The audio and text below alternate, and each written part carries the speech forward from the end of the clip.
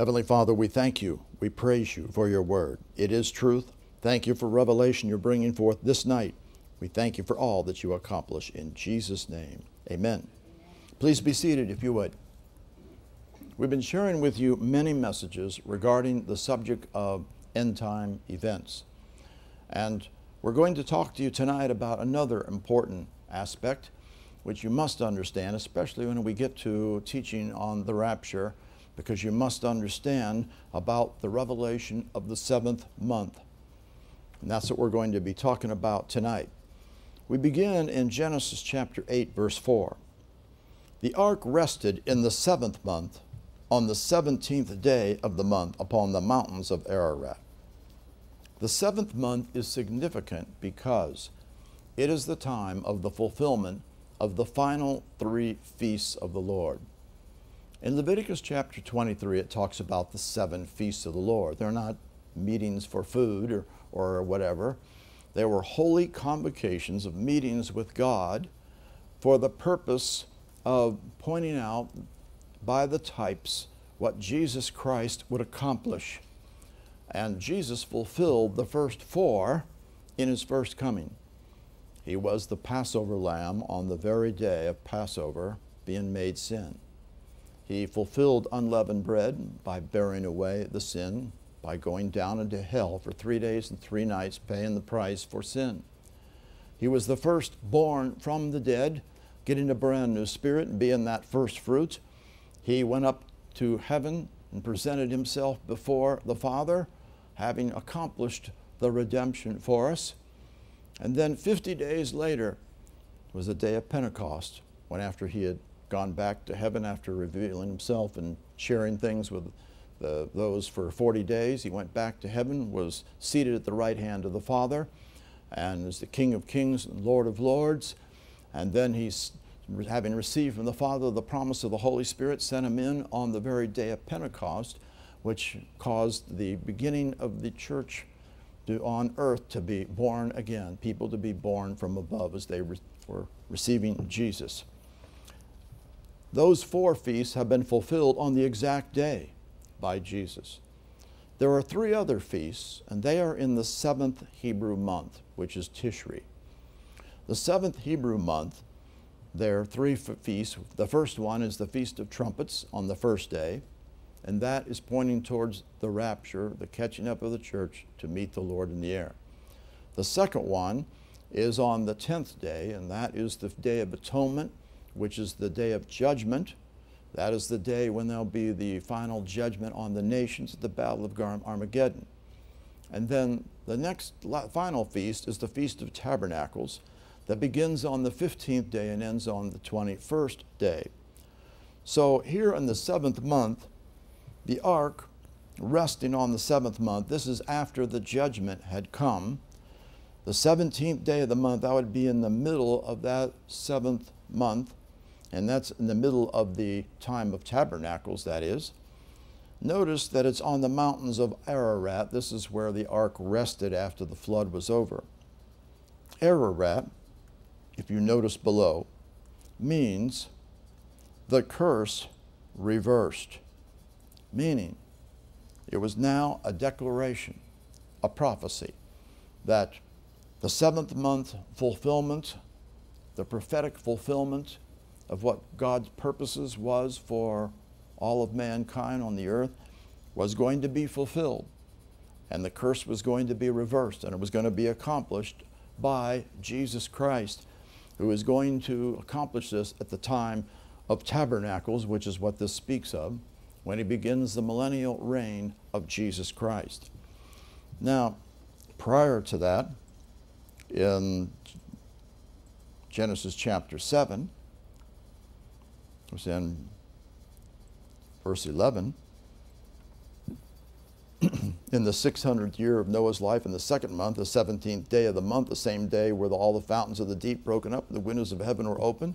This is when the judgment began to come, and the time in Genesis 8:4 was after the flood was over, the judgment was over. And we saw, it said it was on the 17th day of the month. The 17th day of the month here is also when it started.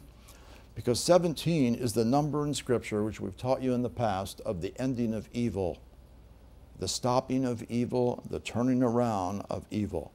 And we've gone through this in the past, but we will point out one of the scriptures that we gave, which is in Jeremiah chapter 32.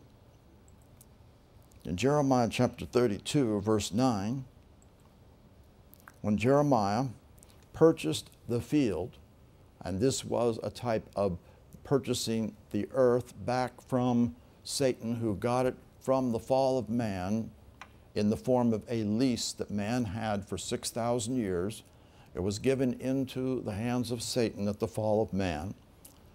And so here's where he's purchasing back the earth, this title deed. And he bought the field of Hanameel, my uncle's son, in Anathoth, the place of where his affliction, weighed him the money, even 17 shekels of silver. 17, again, is a number in Scripture which refers to the ending of evil. There's going to be overcoming in the ending of evil, which is what Jesus Christ came to accomplish. And, of course, why was there a need for the repurchase of the earth? Because it was in the hands of Satan. And in fact, we see that he had the right of redemption. He also had the right of inheritance, is prophesied. Jesus is the one who came as the Redeemer, as the kinsman Redeemer, to accomplish redemption. Because there was a right of redemption that was available for man, and only God could do it through Jesus Christ.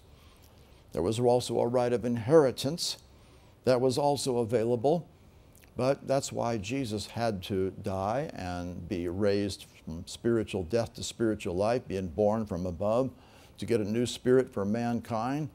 And once he was born from above, he became the heir as he brought the new covenant into being. And so as the heir, he now, having the right of redemption, accomplished that. And as the heir, he would have the right to bring forth this opening of the title deed of the earth, because he had conquered the enemy and now he was the heir of all things. And in fact, we even see in Revelation, talking about this just for a minute, in chapter 5, verse 1, this is the scene in Revelation before the judgments are opened up by Jesus Christ, which is what happens in the tribulation. I saw on the right hand of him that sat on the throne a book written within and on the backside, sealed with 7 seals. A book that's within, written on the inside and on the backside, is a deed of purchase. And this deed of purchase was opened up by Jesus. He's the only one who could do it. The reason is because of the fact that he is the one who had redeemed us unto God, accomplished this. He's also the one, as it says, that he had prevailed or conquered to be able to open the book and then to start bringing forth what was written on the inside, which is what is necessary to take back the earth, which was the judgments that were going to be released. This is also revealed over in Ezekiel chapter 2, verse 9. Here is when Ezekiel, it's parallel to Revelation. He said a roll of a book was there given unto him. He spread it before me. It was written within and without. That is a deed of purchase. And there was written within lamentations and mourning and woe. That is the effects of the judgments that are going to be poured out. We must understand that, as we have pointed out in the past, from the beginning of creation, it was 4,000 years until Christ came on the scene. He accomplished the redemption and brought forth the reconciliation through spiritual birth to mankind, and it began the church age. The church age is the next 2,000 years. There were 4 days and 2 days. That's 6 days. The 6 days that are parallel to the 6,000 years of man from the very beginning of creation. And so then the 7th 1,000-year period is the time of the millennial reign of Jesus Christ. We must understand the time that we're in presently. And as we were talking about these things, the revelation of the seventh month is very important to understand what is happening or what is going to happen during this time. Because the time here of the church age is about up. It began in 30 A.D. when Jesus was born from above, accomplished the redemption, brought forth the church age by pouring out the Holy Spirit on the day of Pentecost. So that's 30 A.D. 30 A.D. plus 2 days of 2,000 years is 2030. 2030 is less than 8 years away. That is the end of the church age. This is why you're seeing all this activity going on in the world, and why you understand and you see that the nations are coming together to form a one world order, which is contrary to what God wants, and they're at work to accomplish this. We will see that this is going to get done before that. And then there'll be the time when Jesus, at the end of the 6,000 year period, which is the end of the 2,000 years of the church age, that then Jesus then, who's the one who conquered, will be able to open up this title deed and begin to pour out the judgments on the earth. Now this is parallel to things that are happening in the seventh month, because remember, the seventh month is the final 3 fulfillments of the work of God for accomplishing what God purposes. The trumpets, catching up with the church to meet the Lord in the air, the rapture, the judgment upon the nations, and then the millennial reign, which is the tabernacle's fulfillment.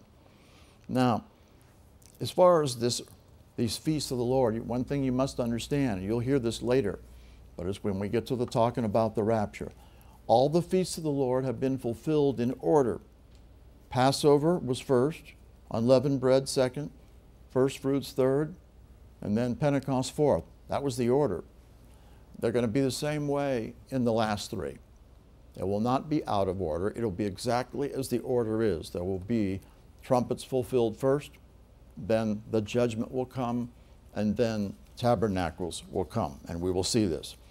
Now, the first fulfillment of the Feast of Tabernacles is the birth of Jesus. Jesus was not born on December 25th. It's not true. He was born at the time of Tabernacles in the fall, while they're all there for the time of Tabernacles. That's why all the people were there, and there was no room in the inn because they were all there. And Jesus came forth and was born at the time of Tabernacles. The seventh month, not only prophetic of the initial fulfillment of what Jesus did, coming on the scene, being born, but also it's the time when it began his ministry as well. We see in Leviticus chapter 25. Leviticus chapter 25. We pick up over here in verse 9. Thou shalt cause the trumpet of the Jubilee to sound on the 10th day of the 7th month. Whenever you see the 7th month, it has something prophetic for the end times. What's the 10th day and 7th month? That's the day of the judgment that's going to come. But also, this is also the time of the Jubilee. The Jubilee means liberty. It refers to the liberty that he's bringing forth to mankind. As the judgment comes on the nations, he will bring total liberty to all. And in order to showing this forth, that's when he began his ministry at this time on the 7th day, the 10th month, the 10th day of the 7th month. In the Day of Atonement, you'll make a trumpet sound through all your land. And what was this about? You'll hallow the 50th year, proclaim liberty throughout all the land unto the inhabitants thereof. It'll be a jubilee unto you.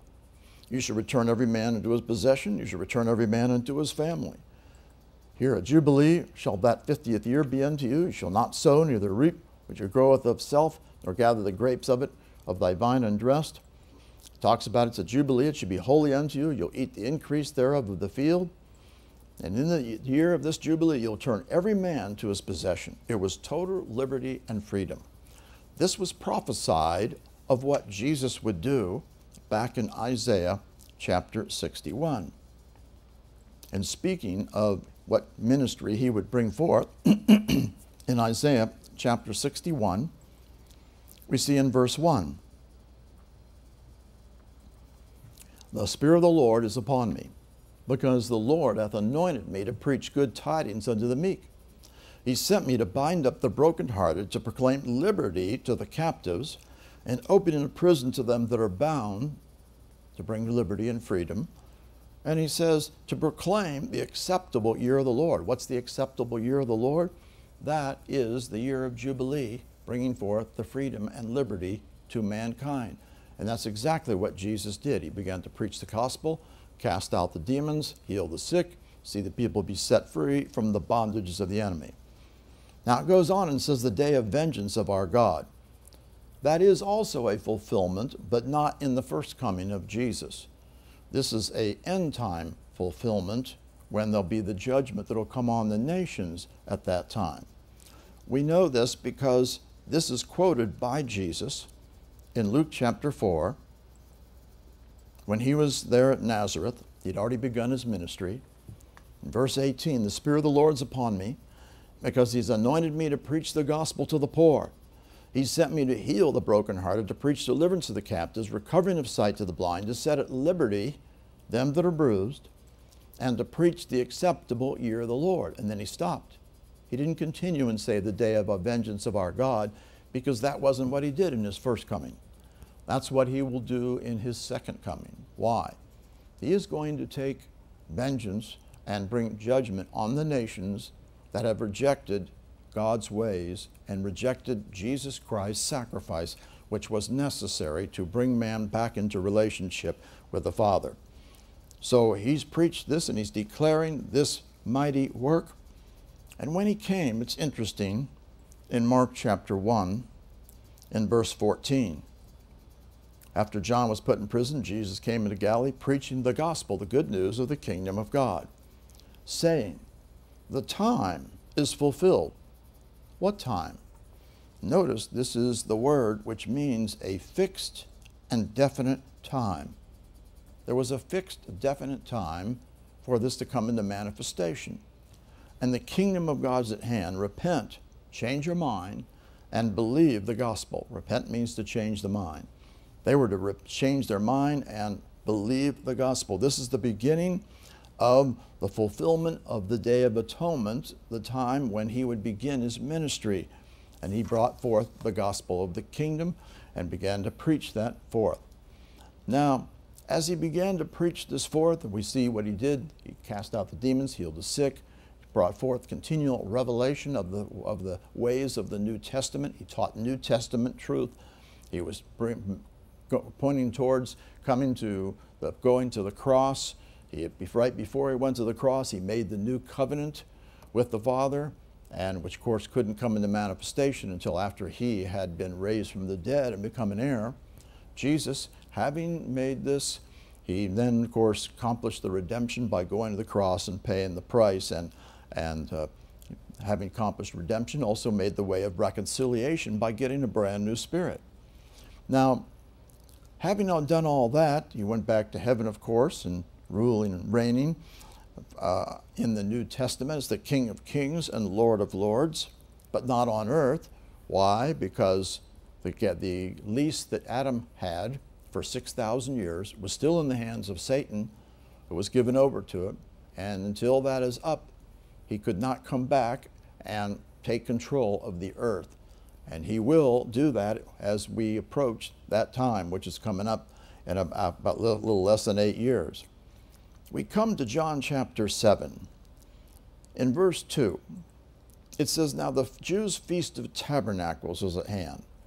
This again is whenever you see anything referring to these feasts, it has some revelation that's important for us to understand about end time things. Verse 3, "His brethren therefore said unto him, Depart hence and go into Judea, that the disciples may see the works that thou doest. For there's no man that doeth anything in secret, he himself seeketh to be known openly. If thou do these things, show thyself to the world." This is what they wanted him to do. But that's not what Jesus is doing in the end, as you will see. He's not going to come forth openly in these last days to bring forth some great earth-shaking revival as some people have thought. It is error, as you will see. Verse 6, Jesus said to them, my time, talking about going up to this feast, the fixed, definite time, is not yet come. Well, that's because it wasn't the time at the end yet, of course. And this is going to be long after this, after Jesus has gone back to heaven and the church age was over, before his time would come.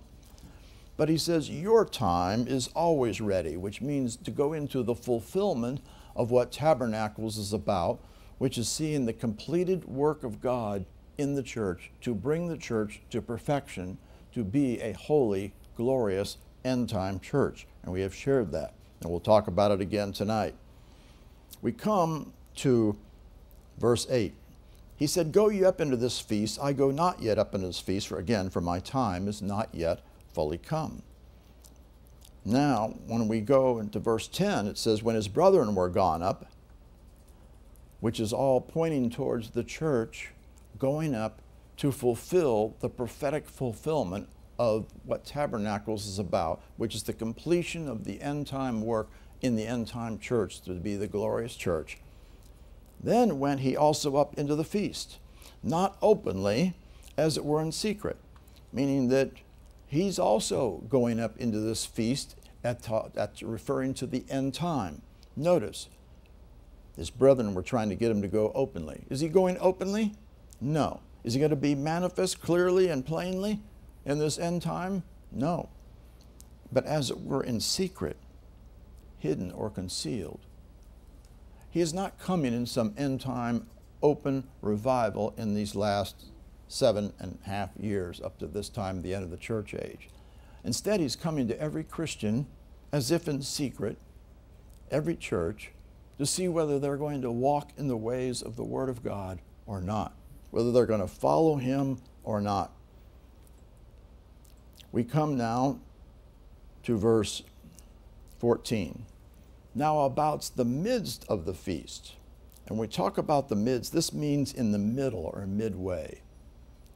Jesus went up into the temple and was teaching, as it says literally. Now that tells us something, because Tabernacles is pointing towards the final end-time work being accomplished in the church. And Jesus going up into the temple, who's the temple today? The church. We are the temple of God. And what is he doing when he comes up into the temple in the end-time church? Not openly, but as it were in secret. And what is he wanting to bring to this end-time church?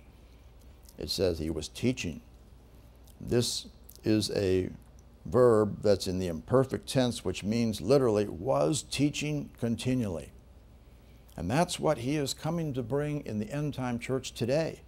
Why do we need continuous teaching? Because of all the false doctrine that has come into the body of Christ. There are so many things that are false almost on every single subject that are taught, unfortunately. And that is not what God wants. He wants the church to come in line and be in one accord, in line with the truth. So this means Jesus is going to manifest himself in the end-time church, bringing forth the teaching. And this teaching is going to be the true teaching. It's not going to be something that he decided to teach. It's going to be the teaching that comes from the Father, the real truth. Look what he says in verse 16. My doctrine, it's not mine. He's not speaking what he thinks, but his that sent me. That means he's speaking the true doctrine, which is going to be in line with the Word of God, and it's from the Father, the one who sent him. Because the Father wants everyone to get the true doctrine of the Lord and get it established in their life. We see an important statement made here by Jesus for who's going to get this, understand this doctrine and get revelation of it. He says, if any man wills, this is the main verb in this clause, and it is a present tense verb, meaning ongoingly wills, but it's not automatic that it's going to happen in people's lives, because it's what's called a subjunctive mood. We explain these things if you're here for the first time. The present tense, whenever you see that, it means ongoing action. When you see the subjunctive mood in the Greek, that means a conditional statement, not a statement of fact, but a conditional statement where conditions have to be met. So it's saying if any man may be continually willing, if he meets the conditions, it means he's got to set his will. To what? To be doing his will. The reason we say do, because will is not a helper verb for do. Do is an infinitive in the Greek. The King James does not translate this correctly. Young's literal does. If anyone may be willing to be doing his will. That is important. May be willing to do his will. He shall know of the doctrine, whether it be of God or whether I speak of myself. That means who's going to get revelation of the true doctrine? Only those who have set their will to do the word. Meaning, can you just be a hearer only? No. Can you just be a spectator hearing it and then thinking about it? No. You've got to be in a position where you're hearing it and you're going to be a doer of it, to put it in operation. And as you're a doer of it, you will get revelation of the truth. We know that this is so because it was even previously said in John 3:21. He that doeth truth, not one who just hears it, but he that doeth truth cometh to the light. You're going to get revelation. We know the same thing over in John chapter 8, verse 31. Jesus said to the Jews that believe on him, if you continue in my word, that's a conditional statement, then are you my disciples indeed. Who's one who's continuing the word? One who's doing the word. What's a disciple? A disciplined one who is doing the word consistently. What happens then? And you shall know the truth. Meaning you don't know the truth just because you heard the word. You know the truth because you're continuing the word and become a disciplined one doing it. And then the truth shall make you free. So it's important that you and I are willing to be doing continually the word in order to get the revelation of the true doctrine of Christ. That means we just can't be spectators. We can't just be hearers only. That's not going to get it done. We need to be ready to do the word. Then, verse 18, he says something. He that speaketh of himself seeks his own glory. Meaning anybody who's supposedly ministering for the Lord, he can't be speaking of himself. He shouldn't be talking about himself. He should only be bringing forth the word. He that seeketh his glory that sent him, the same is true, and no unrighteousness in him. How would we be seeking his glory? By obeying what he wants us to do, which is to preach the word. So we're not going to be speaking of ourselves, otherwise we're seeking our own glory. People that talk about themselves, that's all out of pride. No, we're going to seek his glory by bringing forth the word, and that's the same one as true, and no unrighteousness is in him, as it points out. So Jesus is coming to the church before he comes for the church, and he's coming to the church to teach the church the truth, which is the doctrine that's coming from the Father, and those ones who are willing continually to be doing it and put it in operation in their life as their lifestyle and become disciplined ones, they're the ones that are going to know of the doctrine. They're going to get the revelation. They're the ones that are also going to come to the place of being free, being delivered and set free. So this is important to understand what's happening these days. The church must be taught. The false doctrine must be eliminated. We've talked about the false doctrine, the false prophets, the false teachers, and these kind of things. They all have to be exposed because that is also the mark of the last days with all the deception that is coming forth. Also, people need to come in line with a word across the board in all areas. One of the things that we see in the body of Christ that has deceived many today is they have not been tithers. They have heard the teaching that we don't need to tithe in the New Testament. It is a lie. First of all, we come back here to 2 Chronicles chapter 31, verse 6. Concerning the children of Israel and Judah that dwelt in the cities of Judah, they brought in the tithe of the oxen, sheep, tithe of the holy things consecrated in the Lord their God, and laid them up by heaps. Well, this was what they were doing in the Old Testament era. He goes on, and he says, and in the 3rd month, they began to lay the foundation of the heaps and finished them in the 7th month. Why is that important? Why would that be even important to even say it? Because what it's pointing to, the time period from God's standpoint.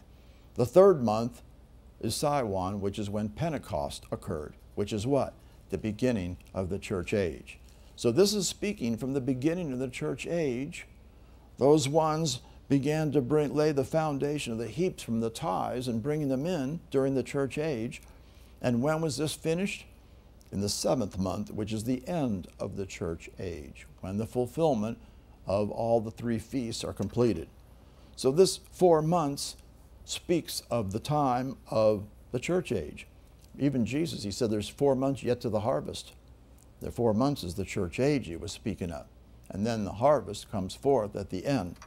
So this speaks of the fact that they were bringing forth the tithes, and when they saw the heaps, they blessed the Lord and the people of Israel. And they were doing the right thing by bringing this. And this is all what they were doing during the church age, and it needs to continue. Those people have taught that, well, I thought it ended with the law, the Old Testament. It's not true. It began with Abel, who brought of the firstlings of the flocks, which was the tithe. It continued with Abraham, who brought his tithes to Melchizedek. It continued with Jacob, who paid tithes to God as well. And then, of course, continued through the Old Testament era. And is it still continuing in the New Testament? Yes, it is. Hebrews chapter 7, verse 8.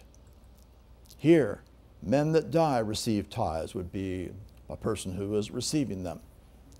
There, he receiveth them, of whom is witness that he liveth. Who is the only one that's witness that he liveth? It's speaking of Jesus, who is the one who was raised from the dead. Where is there? Where he's at, which is in heaven.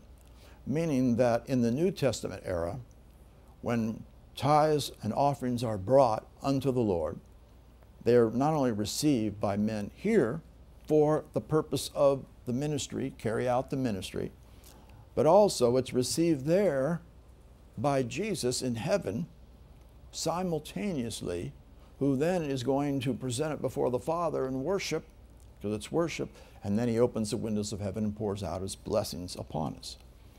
We find that this certainly shows that people are obedient to God, and those who have rejected this have turned away from the truth.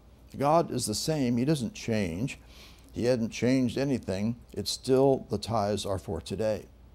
Another thing that we see regarding the 7th month is in Ezra chapter 3.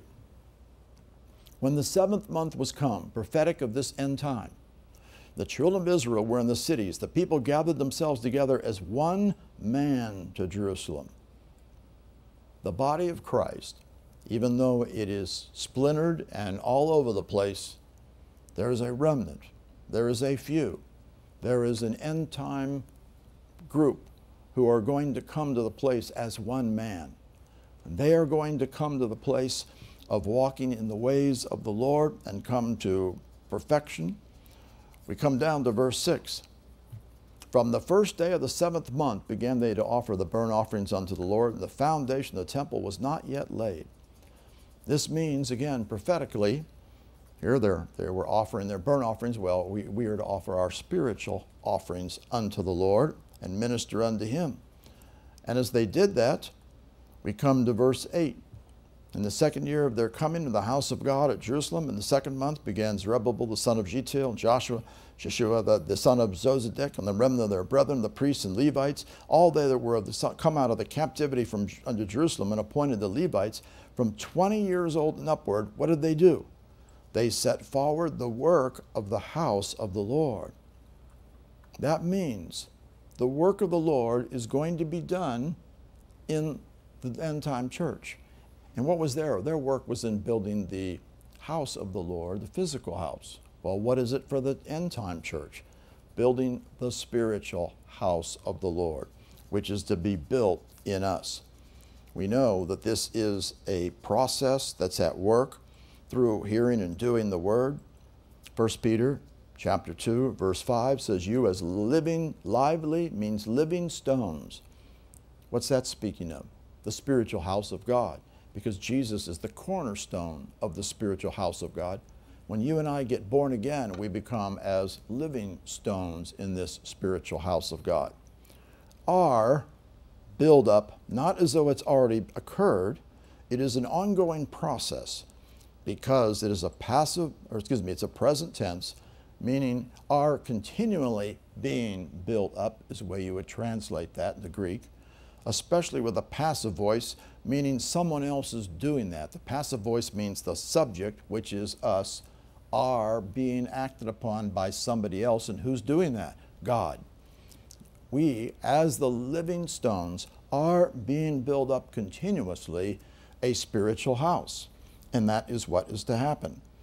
Well, that's what they were doing. You see, we see the types from what they did in the Old Testament is pointing to the spiritual realities that get done in the end time church in this 7th month time.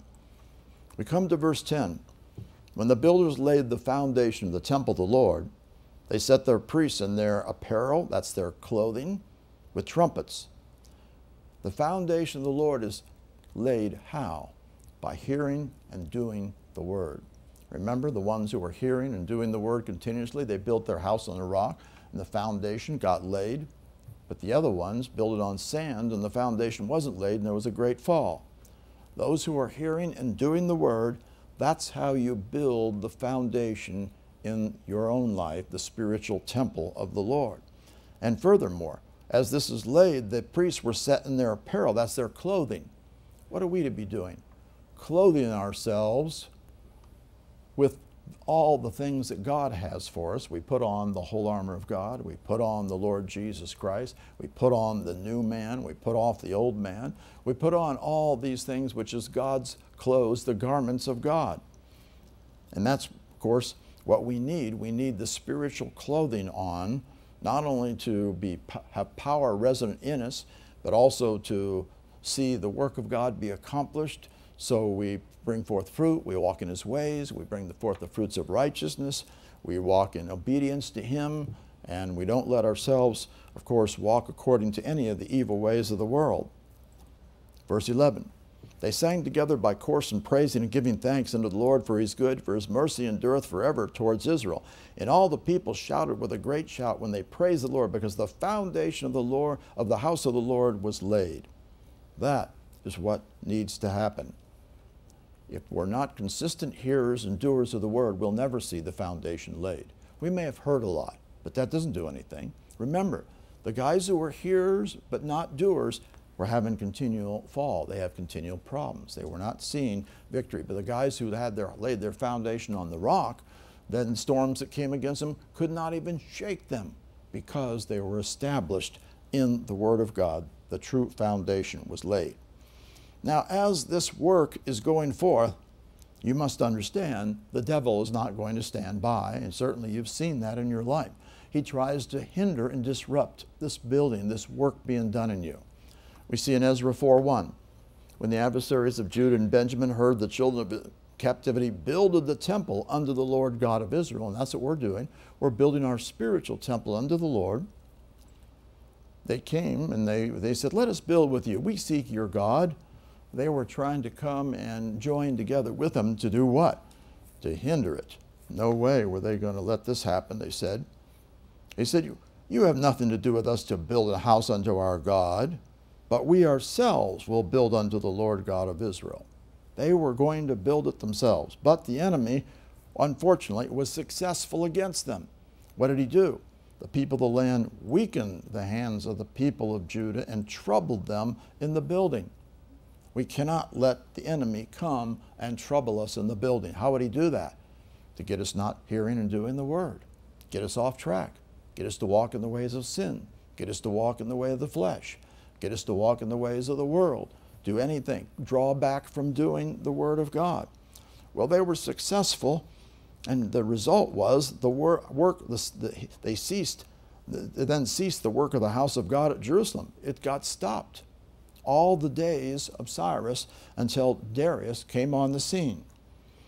Well, because they weren't in tune, they weren't in line with the word. Well, in order to get them back on track, Haggai the prophet and Zechariah, son of Iddo, they prophesied in the Jews that were in Judah and Jerusalem in the name of the God of Israel, even unto them. They began to speak to them to get them to build. And you have to understand, what did the prophets do in the Old Testament? They spoke the word of the Lord to them and exhorted them on what they were supposed to do. So they were speaking to them to get busy, and they began to build the house of God. That means, what caused them to get on track again? Hearing the word. If you're not hearing the word, will you be doing it? No. Will you be building the house of God in your life? No. You'll be walking in the flesh. You'll be maybe following the ways of the world or doing something else instead of doing the things that God wants. Well, they began to build to see this building be accomplished. We come over to Nehemiah chapter 7, and it's interesting here in verse 73 at the very end of this chapter. The priests, Levites, porters, singers, some of the people, Nethinims, all Israel, dwelt in their cities. And when the 7th month came, that's prophetic of this end time in the end time church. The children of Israel were in their cities, and all the people gathered themselves together as one man, because what's going to happen? The people that are going to be seeking after God and wanting to see Him accomplish this great work, they're going to be gathering themselves together as one man to do what? They came before the water gate, and Ezra brought the book of the law of Moses out. They're going to hear the word of God. Verse 2, Ezra the priest brought the law before the congregation, both of men and women, and all that could hear with understanding upon the first day of the 7th month. It's emphasizing that this is what's happening in the end time church in order to teach it the truth and bring the true doctrine of the Lord. And these guys just weren't wanting to hear a scripture or two and then go their way and do whatever they wanted. Look what it says in verse 3. He read therein before the street that was before the water gate from the morning until midday. The morning was at dawn, and the midday would be noon. Well, that's 6 hours. These guys were hearing the word continually, 6 hours. Before the men and women and those that could understand, the ears of all the people were attentive unto the book of the law. That means the end time church that's going to grow up is going to have a strong desire to hear the word, and they're going to hear it, and they're going to hear it a lot. These guys were hearing it 6 hours a day, continually, getting the word in them. Come down to verse 7. It speaks of all these ones that caused the people to understand the law, and the people stood in their place. So they gained the understanding, as then, of course, we know that comes because of doing the word consistently. So they read in the book of the law distinctly, gave the sense, caused them to understand the reading. This is all speaking of the fact that we're going to hear the word of God, we're going to grow up, we're going to get the understanding. And how do you get the understanding? Because you have been doing it. This is what the church should have been experiencing all along. But we've had a problem in the ministry. The ministry has not done the Word of God. They've been taught in Bible schools, take a text, take your few points, throw in a couple jokes here and there or whatever, tell a few stories and things like that, and don't make the services too long. 6 hours. How many people will last for 6 hours and the way they have the mentality today? Not a lot of them. Ecclesiastes 12, verse 9, this is what all preachers are supposed to have been doing all along in the church age. Moreover, because the preacher was wise, he still taught the people knowledge, not all this other stuff. He gave good heed and sought out and set in order the many proverbs. He has to go study and find all these truths out and set them all in order himself. The preacher sought to find acceptable words. What are the acceptable words to bring forth? Whatever he thinks, his opinions, his stories, his talking about himself or whatever? No. That which was written was upright, even words of truth. So what should he bringing forth? The Word of God, Scripture after Scripture, point after point, in order to teach the people the truth. As they do it, they will gain the spiritual understanding. They will be building the spiritual house of God in their life. Now, we come to Nehemiah 8:14. They found written in the law which the Lord had commanded by Moses, the children of Israel shall dwell in booths in the feast of the 7th month. This is the time of tabernacles. And they would dwell in these booths, and they got what they would do. They should publish, proclaim in their cities in Jerusalem, saying, go forth in the mount, fetch the olive branches, the pine branches, the myrtle branches, the palm branches, branches of thick trees to make booths, as it is written. A booth was a temporary dwelling place, and they were to come and dwell in it. It is showing them in this end-time church that we're going to hear the word, and we must realize you are in a temporary dwelling place, and you're not going to be in it for long. What temporary dwelling place is that? That's in your body, because what's coming? What's coming is that you're going to get a brand new body at the rapture, where you're going to be changed and you're going to get a brand new body. The glorified body is going to come. And of course, as these guys making the booths, that meant that they were going to be there certainly filled up with the things of God. And every one of them, they began to hear the word, as we see. We already saw it before.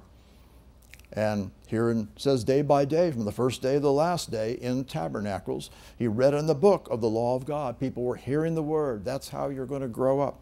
They kept the feast 7 days, and the 8th day was the solemn assembly according to the manner, which is seeing the fulfillment of all of this, which you'll see in a moment. Another thing that we see, so this speaks of the fact the end-time church is going to hear the word. They're going to do the word. They're going to build their spiritual house. They're going to get so filled up with the word, and they realize the fact that they're in a temporary dwelling place, but they're going to get the word in them, and they're going to be carrying out the ministry of the Lord.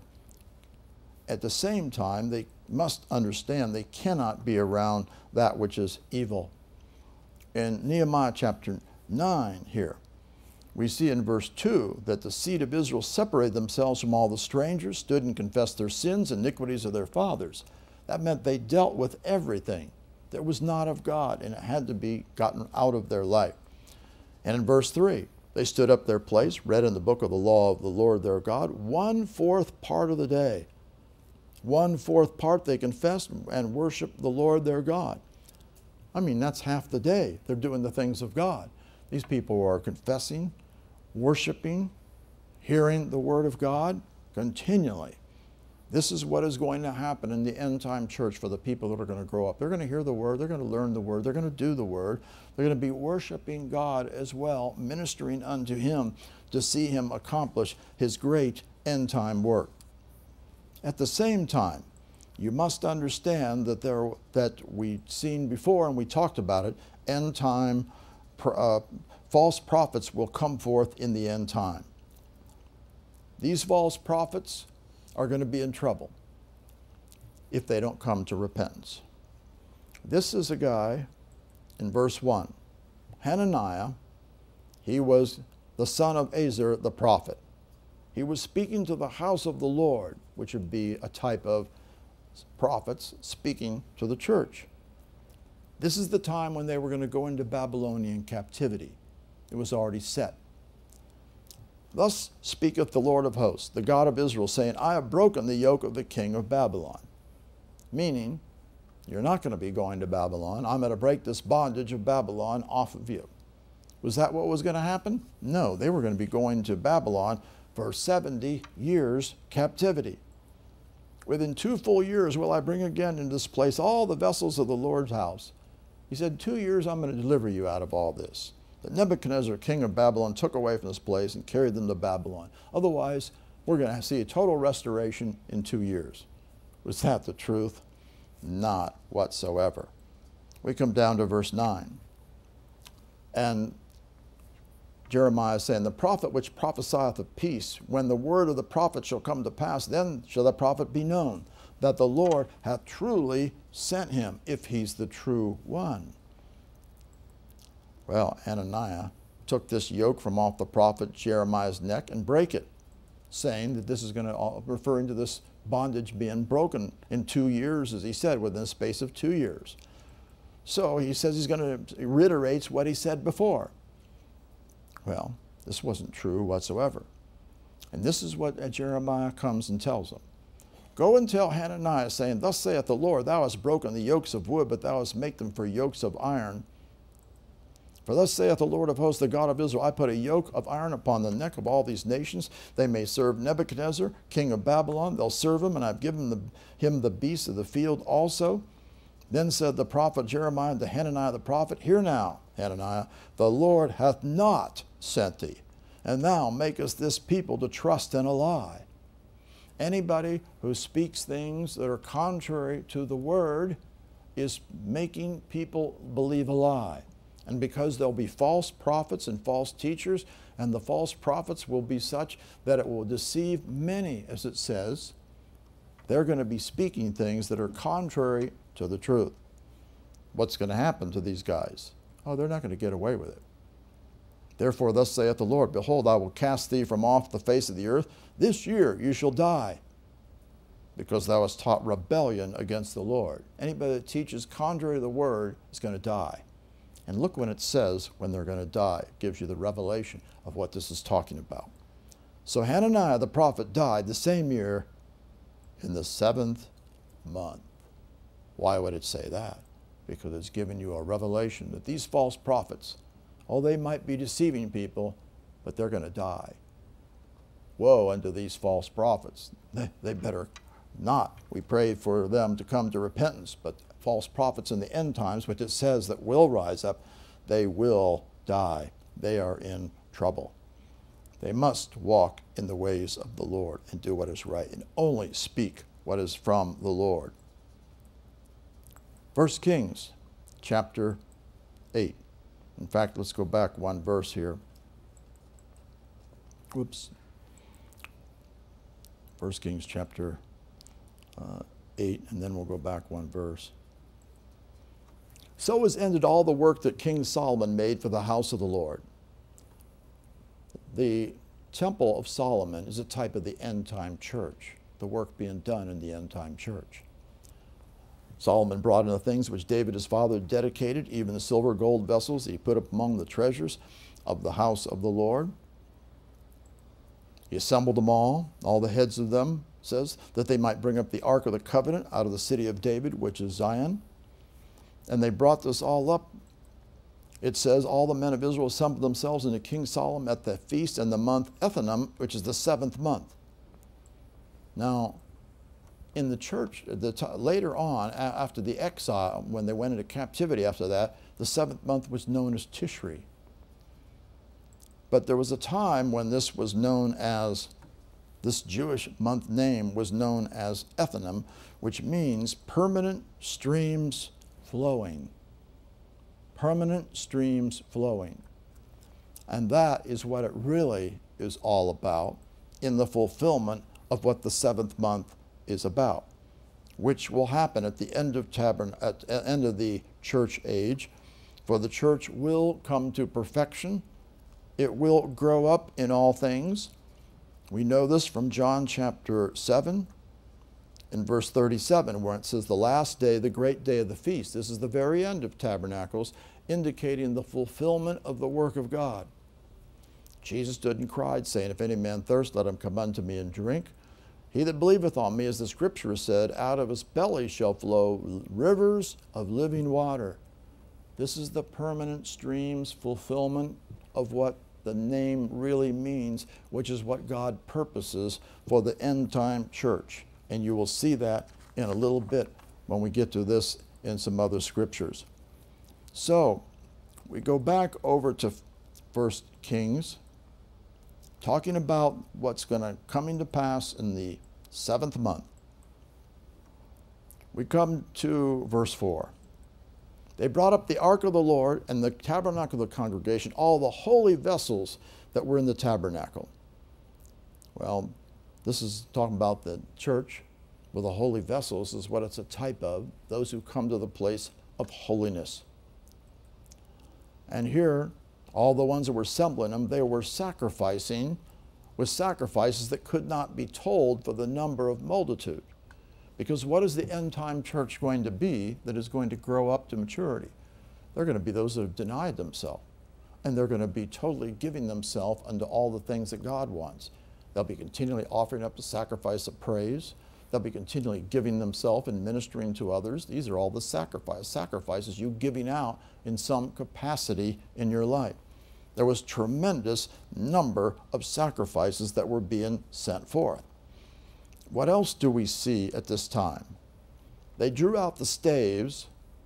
Remember, the staves were the way they carried the presence of God around from place to place in the tabernacle.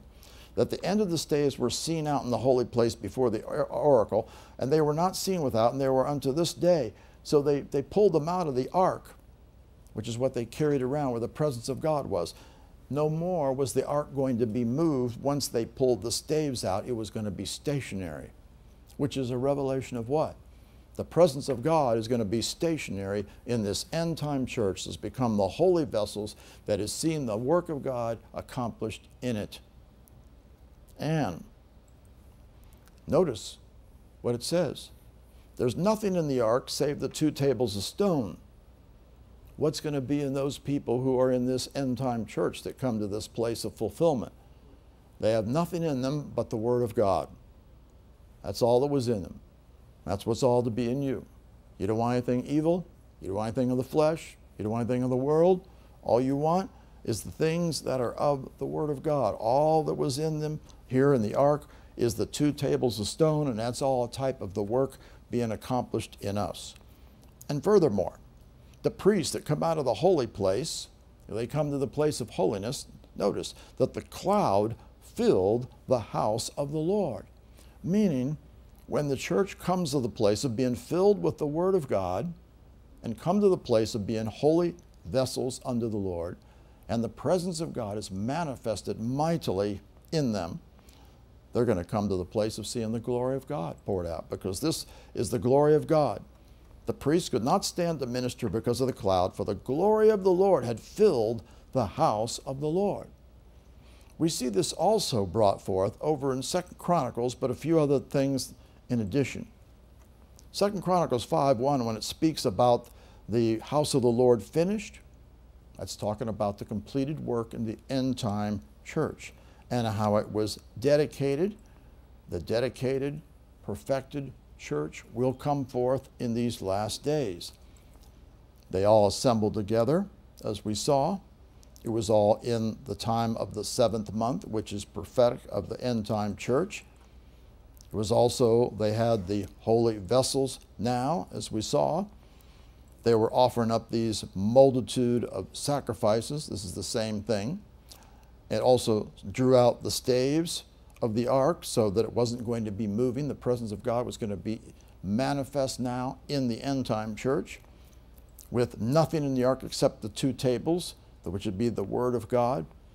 And then it talks further. It says the priests that came out of the holy place, and then it says more about them. Because what happened? The priests, and who are priests today? All of us. We are priests now under Jesus Christ, the high priest of the New Testament. All the priests that were present were sanctified, become holy and consecrated, and did not wait then by course. It says the Levites, who were the priests, were the singers, all of them of Asaph, of Heman, of Jeduthun, and their sons and their brethren, being arrayed in white linen. What's white linen speak of? Righteousness. This is speaking of the end-time church being arrayed in righteousness. Having cymbals, psalteries, and harps, stood at the east end of the altar, with them 120 priests sounding with trumpets. 120 in Scripture is the number of the change of an age.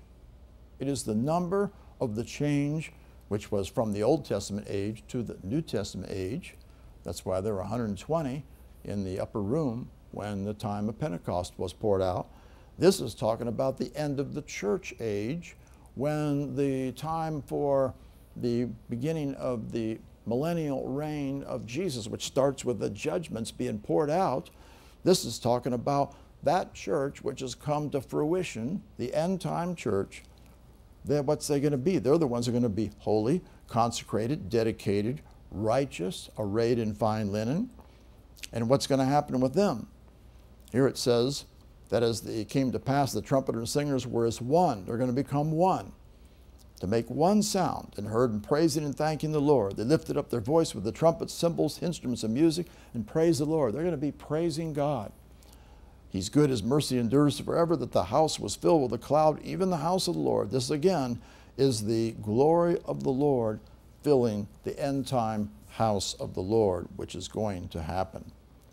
You see, Jesus prayed a prayer. This prayer will be fulfilled in John 17. He prayed several things that are important. One of the things he prayed, he said, I pray not that thou shouldest take them out of the world, but thou shouldest keep them from the evil. We're not being taken out of the world. We're being kept from the evil as we are walking in the ways of the Lord. And he talks about sanctify them through the truth. This bringing the church to the place of being fully sanctified and holy will be because of the truth, the word in each one that they're hearing and doing. Also, these end-time church is going to preach the gospel. As thou hast sent me into the world, even have I sent them into the world. We are to bring forth the gospel, the truth, to the world. And he says, for their sakes I sanctify myself, that they also might be sanctified through the truth, that's through the word. And then verse 21, that they all may be one, as thou, Father, art in me and I in thee, and that they also may be one in us, that the world may believe that thou hast sent me. That means there is going to come a group which will be a remnant, the end-time glorious church that will be one, that will be powerful, that will be mighty. It will have a greater glory than the early church, the end-time church. The glory of God is greater than that. And we see that this is also declared of what's going to happen when the true ministry comes forth and quits preaching all the things that they should not be preaching, but starts bringing forth what they should be doing. Ephesians 4:11, he gave some apostles, some prophets, some evangelists, some pastors, teachers, for what? For the perfecting of the saints. They're going to bring us to the perfecting of the saints, for the work of the ministry, that we do the work of the ministry, for the edifying of the body of Christ, going to grow up and get strong, till we all might come to the unity of the faith and the precise, correct knowledge of the Son of God, to what? The perfect man. The perfect man is coming forth. We're going on to perfection. Remember, when the foundation is laid, you go on to perfection, Hebrews 6:1. Unto the measure of the stature, the word stature is a metaphor for the attained state fit for a thing. Meaning, what is the state we're to come to? Of the perfected man, of the fullness of Christ. Otherwise, every single Christian who is walking in the ways of the Lord and is going to see this work be accomplished if they do what is necessary. And they are going to be raised up. The glory of God is going to come on this end-time church. We see it in Isaiah chapter 60.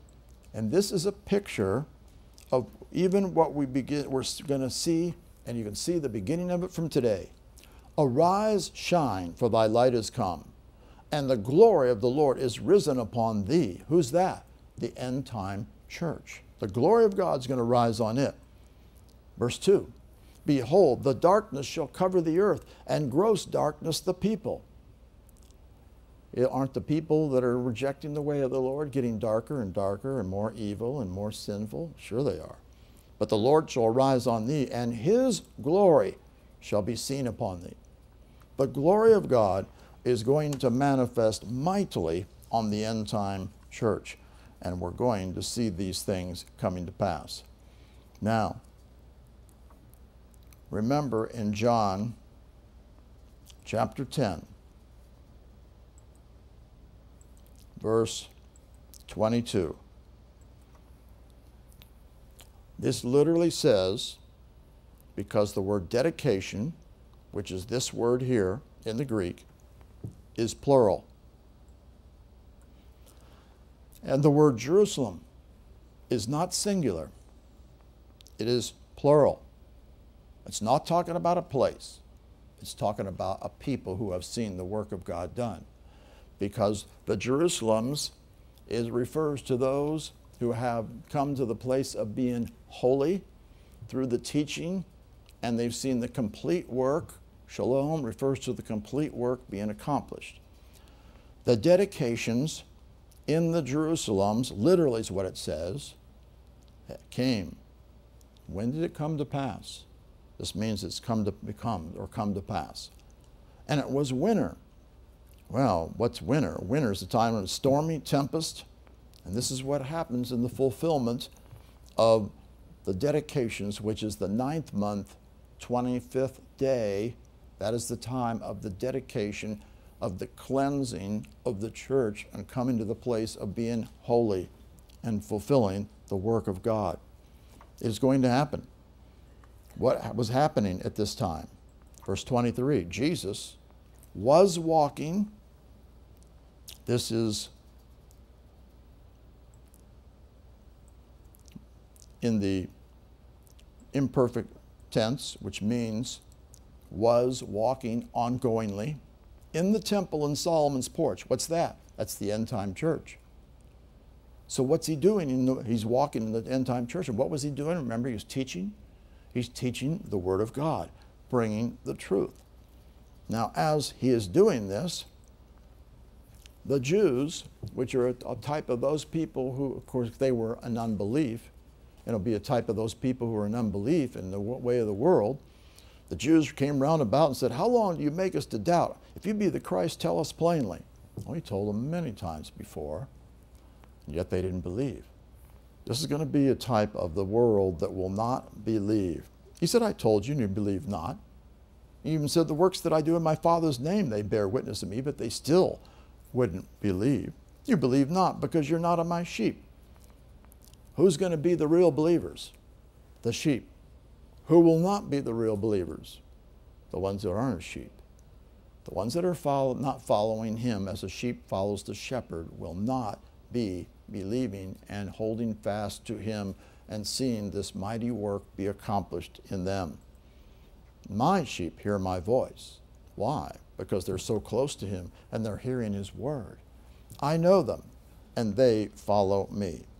Those that are hearing, those that are following him, those that are walking closely to him as a sheep follows the shepherd, that are knowing him, that are real disciples, that develop a personal, intimate fellowship with him, they're going to be the ones that are going to be this mighty remnant in the last days that are going to come to the dedications of the completed one, the completed work accomplished.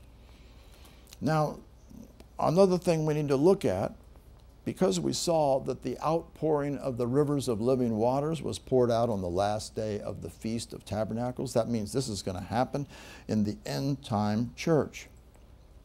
We see in Psalm 65, verse 9, it says this, Thou visitest the earth and waterest it. Thou greatly enriched it with the river of God, which is full of water. Thou preparest them corn when thou hast so provided for it. Thou waterest the ridges thereof abundantly. Thou settest the furrows. Therefore thou makest it soft with showers. Thou blessest the springing thereof. This is speaking of him visiting the earth and bringing the water, which is going to bring forth this river of God, full of water, which is the word coming into the end time church that's going to bring forth all of this tremendous fruit and the harvest that is going to come forth. Also, we see in Psalms 46. This is an important psalm to understand because of its impact on the days we're in and what is going to happen. God is our refuge and our strength, our refuge, our place of shelter, and our place of strength, a very present help in trouble. What's coming? The greatest trouble that's ever come to the earth, the greatest pressure, it's coming. Therefore will we not fear. You cannot fear, you'll give place to the enemy. While what's happening with this trouble? Though the earth be removed, though the mountains be carried in the midst of the sea, though the waters thereof roar, be troubled, though the mountains shake with the swelling thereof. Volcanoes, earthquakes, the seas roaring, everything being in a tremendous upheaval in the earth, which is going to happen. There is a river at the same time. The streams thereof will make glad the city of God, the holy place of the tabernacles of the Most High. Who's that? The end-time church that's come to the glorious state, the fulfilled, attained state, the perfected church. The holy place of the tabernacles of the Most High. Remember, He's coming to dwell in us. The staves are pulled out. It's not moving anymore. The presence of God is going to be manifested mightily in this end-time church, and this is the group. And you can tell it's talking about the church because of the next verse says, God is in the midst of her. That's the church, this end-time glorious church. She shall not be moved, because they're not going to be afraid. They understand what's coming. See, that's why you got to understand what's coming. You cannot be moved because you're going to see unbelievable shaking on things that are going to happen in the coming days. God shall help her. And that right early. It's interesting. This means at the break of day, at the very beginning. God will be there to help those ones who are the remnant, where God's in the midst of them, the ones that have come to the place of the holy place of the tabernacles of God, that got the river in them, the streams flowing out of them, which is the word of God in them. At the same time, the heathen raged. Why? Because the judgments are coming and they're going to be going crazy. Men are going to be upset. They're going to be raging. The kingdoms were moved. He uttered his voice and the earth melted. There's going to be tremendous things that are going to be happening. The Lord of hosts is with us. The God of Jacob is our refuge. Come, behold the works of the Lord. What desolations He has made in the earth. That's what's going to happen. Because judgments are coming as the judgments are being unfolded. And then verse 9. This is what happens when it's all over in the millennial reign. He makes wars to cease unto the end of the earth. He breaks the bow and cutteth the spear in asunder. He burneth the chariot in the fire. That's going to be the end result. But you have to understand, in this end-time church, that here's the word. The waters are the word of God that must come into you and fill you. Remember in John, we talked about how they took the water pots and they filled them up to the brim so it became fruitful. That's what's to happen in you, because you got to be fruitful in order to be righteous and to be holy before the Lord. In Ezekiel chapter 47, he speaks about the waters that are coming now into the house of the Lord. And these waters are coming in. And we see, as he says, in coming down to verse 3, when the man that had the line in his hand went forth eastward, he measured 1,000 cubits. He brought me through the waters, and the waters were to the ankles. They're starting to fill up the house of the Lord, up to the ankles. He measured again, and now they're up to the knees. He measured again, and now they brought me through, and the waters were up to the loins. And then, as he continued, he measured 1,000. There was a river that I could not pass over, for the waters were risen to swim in a river that could not be passed over. This is the river of God that's going to come into the end-time church, that is going to be filled with the Word of God. And he's brought them to this river. And at the bank of the river, there are many trees on one side, on the other. And the waters issue toward the east country, go down the desert, out into the sea, brought forth in the sea, the waters will be healed. And he says, it come to pass everything that liveth, which moveth, whithersoever the rivers shall come. And where are the rivers coming out of? The end-time church. The rivers of living water are going to flow forth. Shall live. And there shall be a very great multitude of fish. That's people being born again, being caught, coming to receive Jesus. Because these waters shall come hither. For they shall be healed, and everything that liveth, whether the river cometh. Otherwise life is going to come from this mighty anointing that's going to come forth from the church that is full of the Word of God, has become fruitful. the glorious end-time church. Now, we talked about Haggai, and we're going to cover this a little bit again, not as in depth as we did because we've already covered it. But we will point out a few of the important things. This Haggai is talking about this mighty end-time work.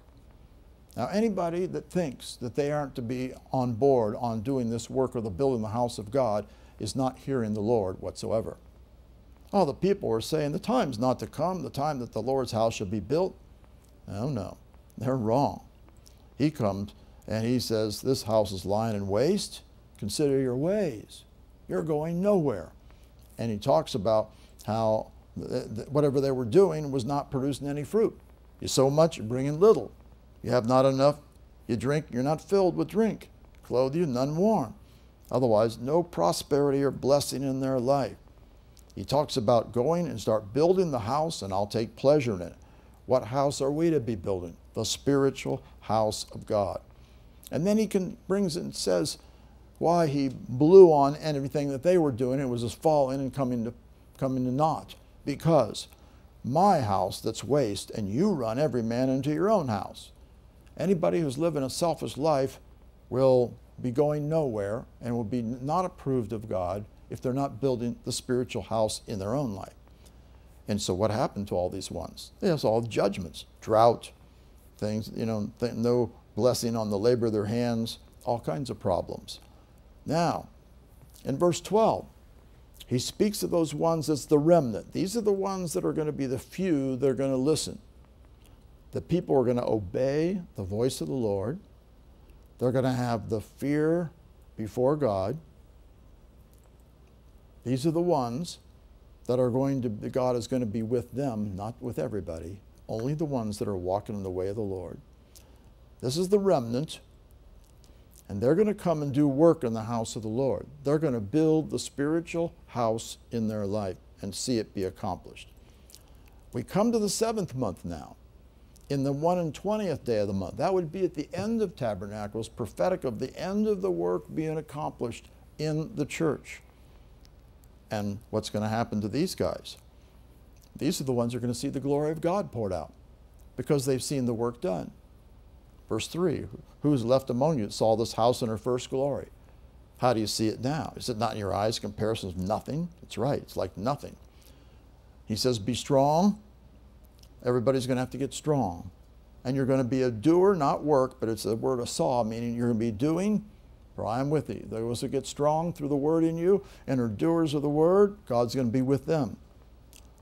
These are the ones, according to the word that I covenanted with you, of what he's going to bring forth, this glorious, perfected church.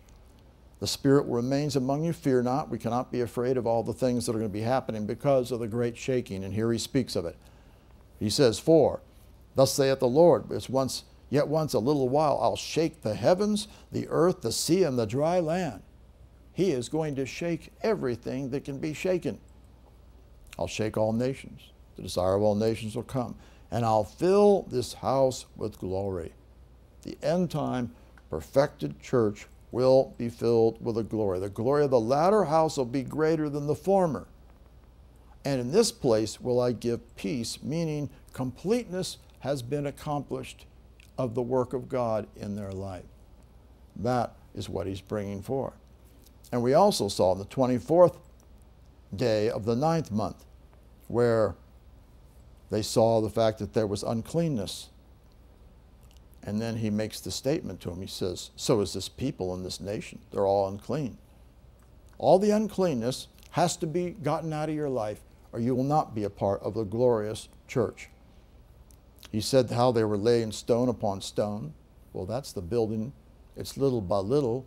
Here a little, there a little, line upon line, precept upon precept. There's no shortcuts. You're going to have to, through the Word of God in your life.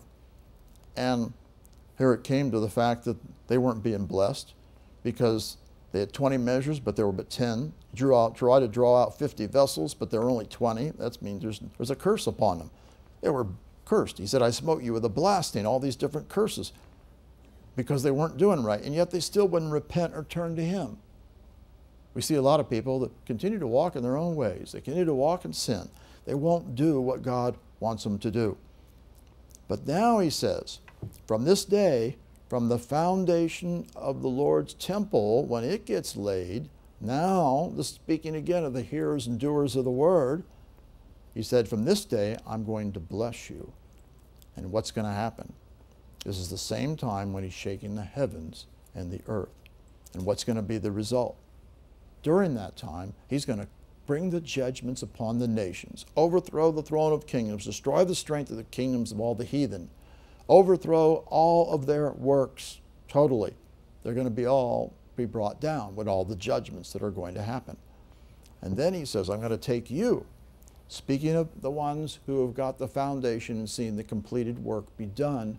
And this is on the 9th month, 25th day, which is the time of the dedications of the holy ones, the church. He says, for I've chosen you. Why are we chosen? Because we obeyed the call of God. Many are called, few are chosen. The only ones that are chosen are the ones that have obeyed the call of God and worked out their own salvation and done what was necessary to see the work accomplished. What's going to happen to them? They're going to be made as a signet, which is the signet ring. They're going to be set, this means, as a signet, which means what? They're going to give authority. They're going to be given authority to rule and to reign. And that will be in the millennial reign of Jesus Christ. This is all the end time work that is going to be accomplished. And one last thing that we want to bring to you.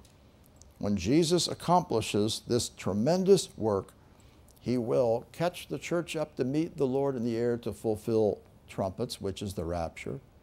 The marriage will occur in heaven for 10 days.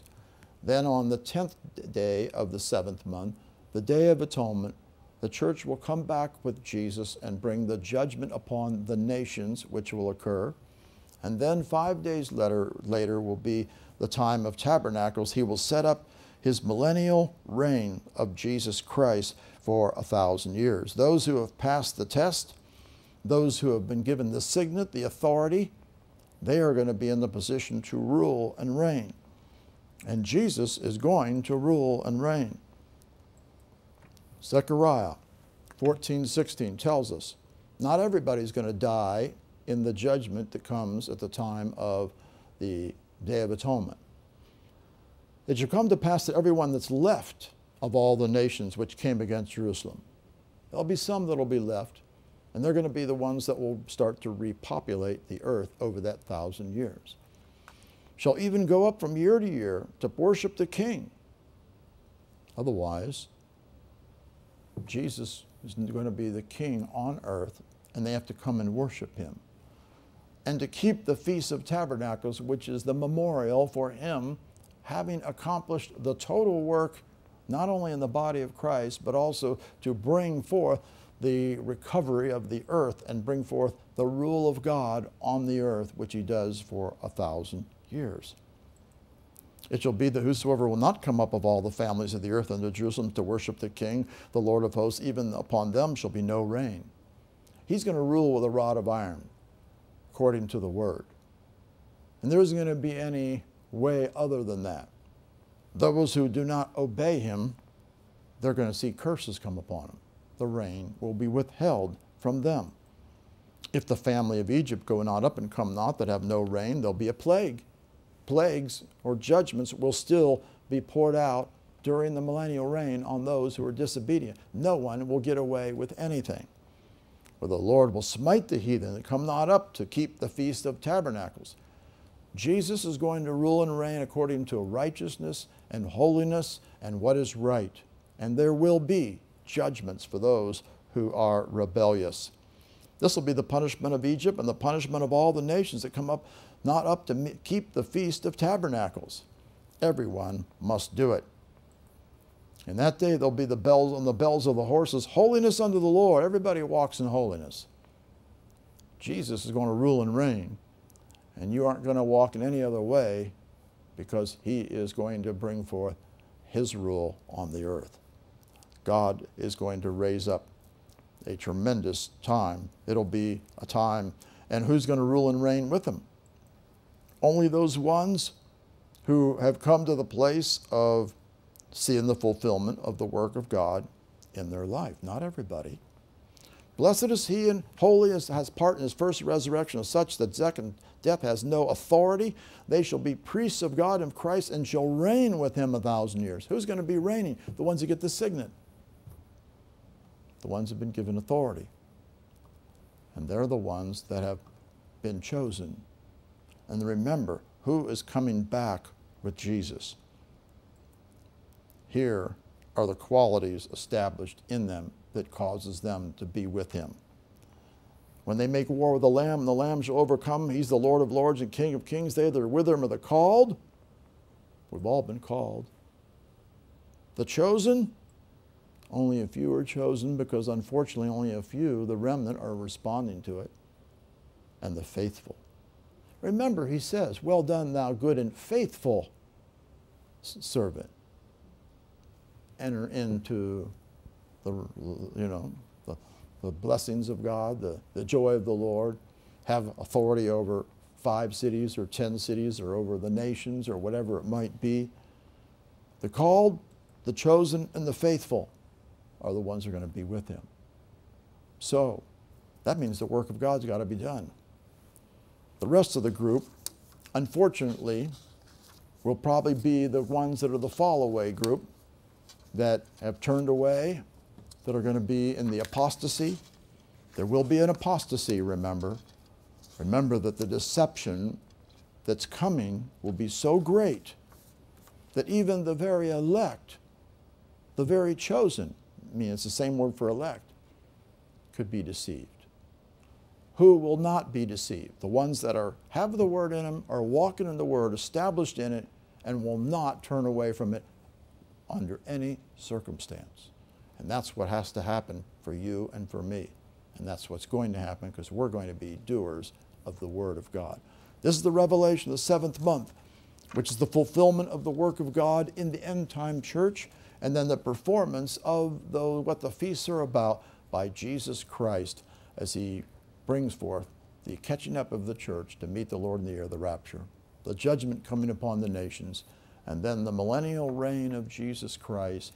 It will be a time of rule according to the Word of God on earth for 1,000 years. Say this, Heavenly Father, I thank you and praise you for the revelation of the 7th month and the work of God that is being done and will be accomplished in the body of Christ, who will obey, the few, the remnant, the ones that will do what he says and meet the conditions.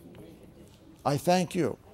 I am building the spiritual house of God in my life. I am working out my own salvation. I am getting rid of all uncleanness out of my life. I am putting on the garments of God. I will be sanctified, holy, righteous before the Lord. I will be without spot and without wrinkle.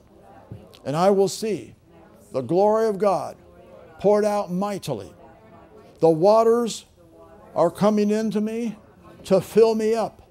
And the river in me will be flowing out to others to bring forth the mighty work of the Lord, to see people saved and come out of the ways of darkness. I thank you. I will be a part of that river that's going to be coming into the earth because of the word in me, the holy place of the tabernacles of the Most High, the presence of God manifest in the glorious end-time church. I thank you that I am making myself one who can receive the glory of God. I thank you that God will be with us and he'll be manifesting through us, and we will not be moved in the face of all that's coming. I thank you for this mighty work you're accomplishing to bring me to the place of being a part of the glorious, perfected, end-time church. Thank you for accomplishing this work as I am a hearer and a doer of your word. In Jesus' name, amen. Praise God. Father, thank you for everyone understanding the seventh month is not just talking about a time when things happen, but it's a revelation of the work being accomplished in the end time church to see them be ready for the outpouring of the glory of God on this end time church. Thank you, Father, for the mighty work that you're accomplishing. Thank you that we'll hearken diligently unto all that we have heard, being hearers and doers of the word, and see your work accomplished in all of us. In Jesus' name, amen. Praise God.